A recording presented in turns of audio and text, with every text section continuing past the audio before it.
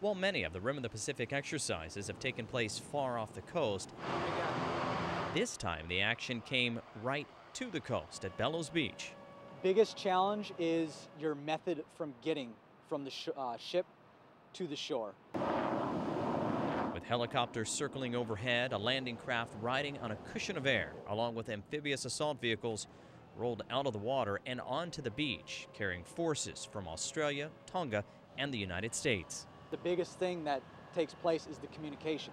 You have to have that mutual understanding with one another. You have to work together more than just, hey, I'm US, you're Australian, let's just try this. That communication was also key in the planning and execution of this massive drill.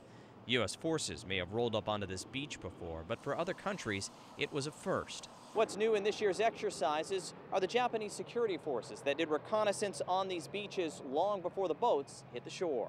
After making sure the sands were safe, the forces then pushed inland with their sights set on a makeshift town for practice with urban warfare.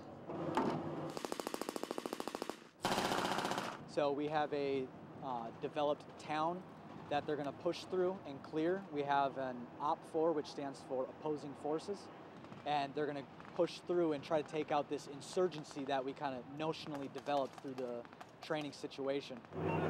This exercise not only provides important real-life training for those involved, the U.S. Marines feel it also sends an important message out to the rest of the world.